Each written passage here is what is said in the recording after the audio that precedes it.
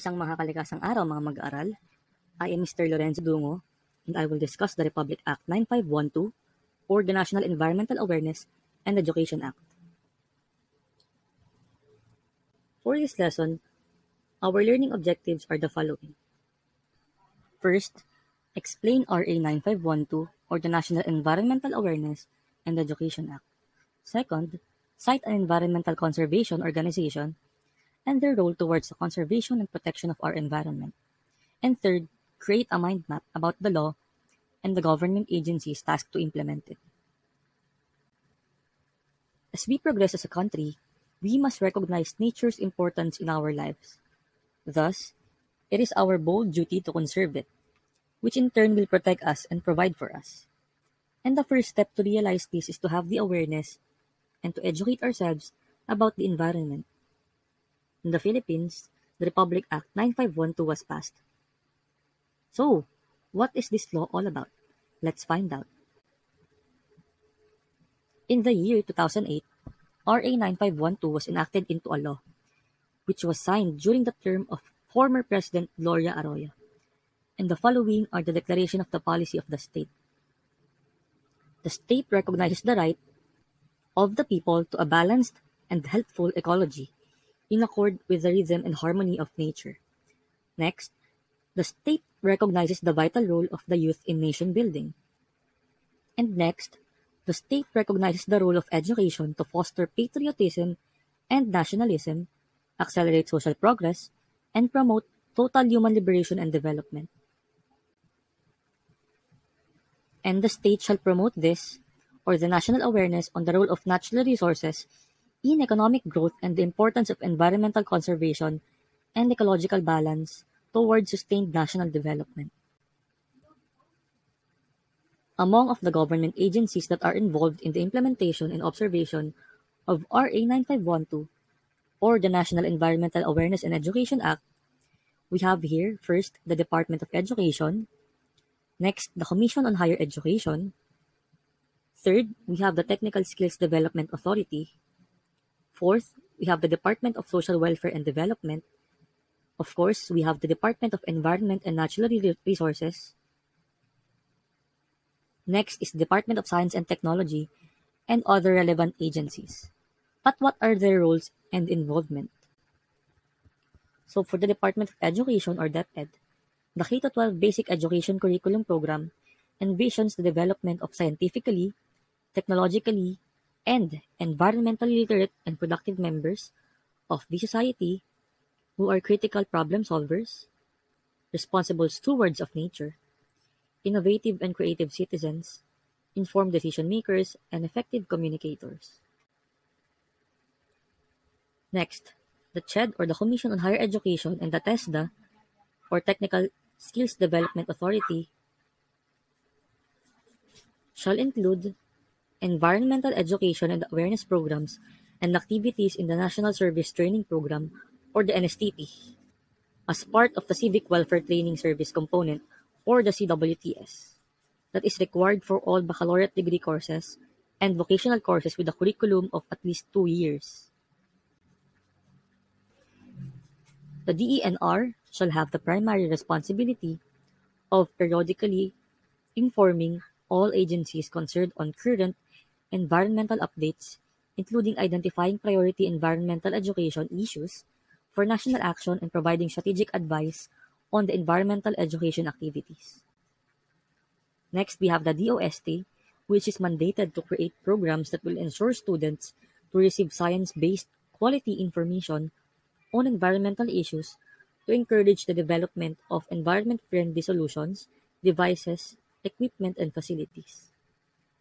Meanwhile, together the DepEd, CHED, TESDA, DENR, and DOST, and of course other relevant agencies, in consultation with experts on the environment and the academe, shall lead in the implementation of public education and awareness programs on environmental protection and conservation through collaborative interagency and multi-sectoral effort at all levels. Next, we have the DepEd, CHED, TESDA, DENR, DOST, DSWD, and all barangay units to ensure that the information is disseminated to the subject students. This is again a multi-sectoral approach where the government agencies work together to reach more Filipinos and the students in their mandate for the environment. Now, who should be taught about the environment? Where should environmental education be taught and practiced? To answer your question, the law or the RA 9512 states that environmental education must be integrated in all curricula or curriculum at all levels. This includes barangay, daycare, preschool, non-formal, technical vocational, professional level, indigenous learning, and out-of-school youth courses or programs, whether public or private. And here we have the scope of environmental education. The first is the environmental concepts and principles. Next, we have environmental laws. Third, we have the state of the local and international environment. Fourth, we have local environmental best practices. Fifth, we have the environmental degradation threats to humans. Next, we have citizens' role towards the environment and natural resources. And lastly, environment in the context of sustainable development. The law also said it shall cover both theoretical and practical models comprising activities, projects, programs, including but not limited to tree planting, waste minimization and segregation, recycling and composting, freshwater and marine conservation, forest conservation, relevant livelihood opportunities and economic benefits, and others. Such programs and undertakings to aid the implementation of the different environmental protection law. And here we have some examples of environmental organizations in the Philippines that are working for the conservation and protection of our environment, including Earth's natural resources, and especially its biological diversity or biodiversity.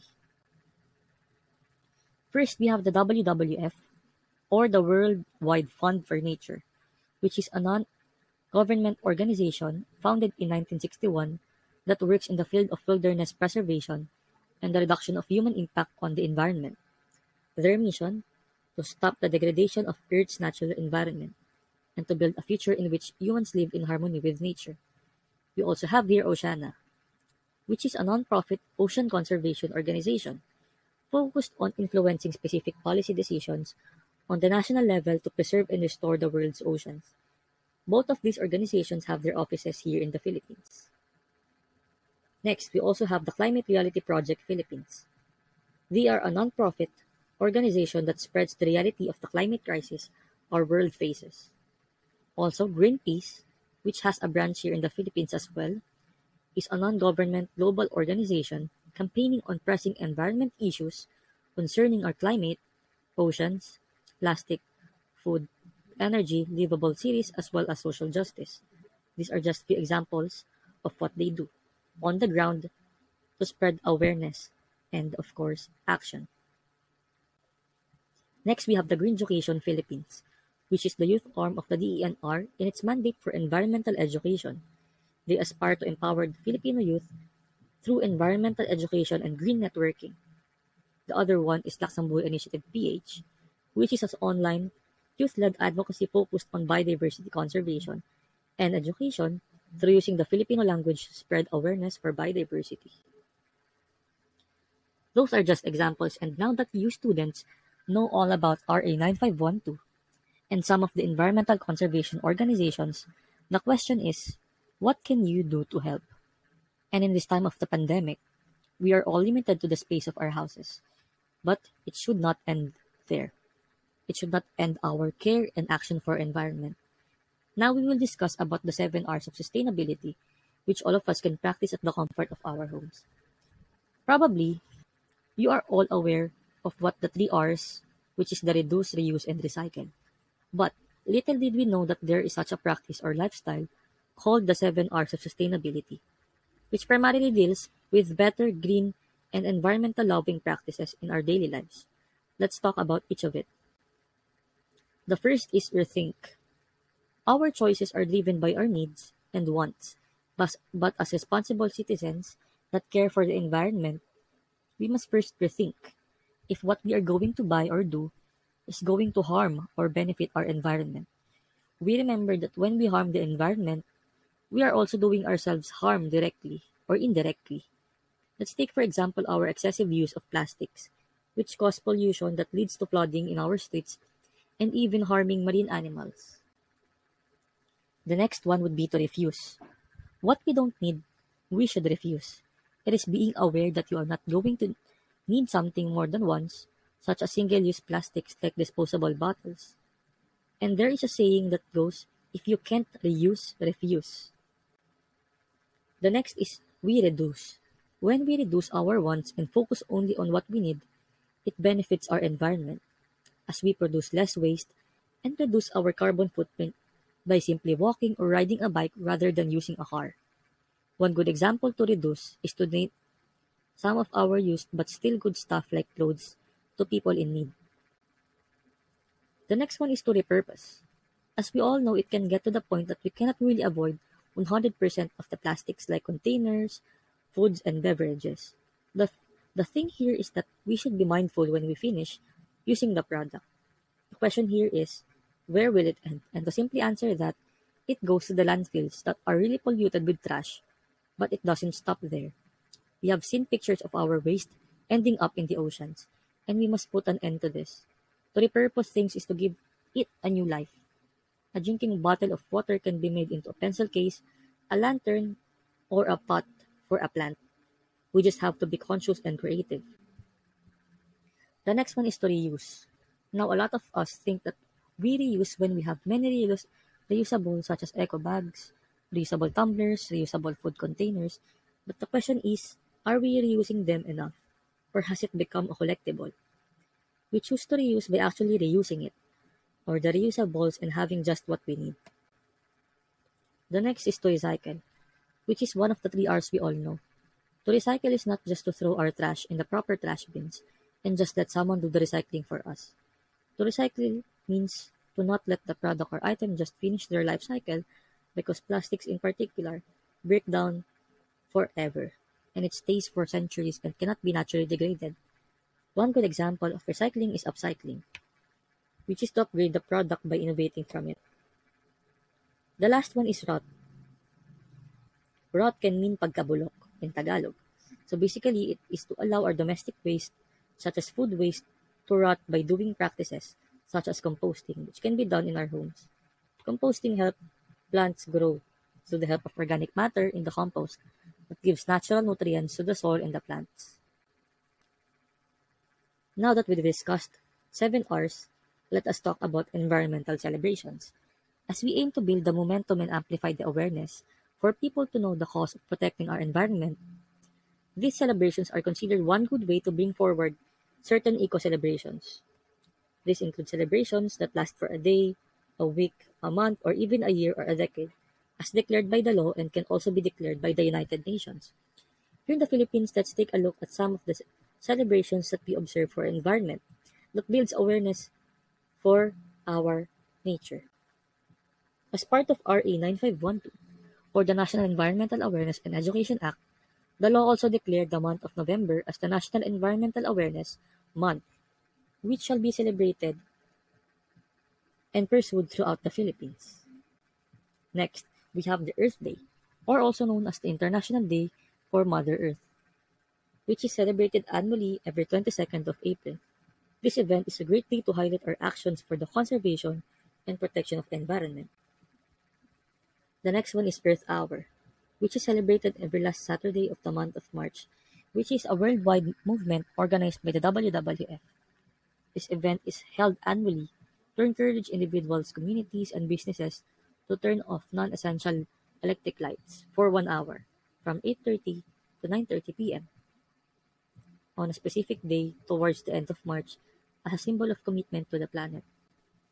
Next, we have the International Day for Biodiversity.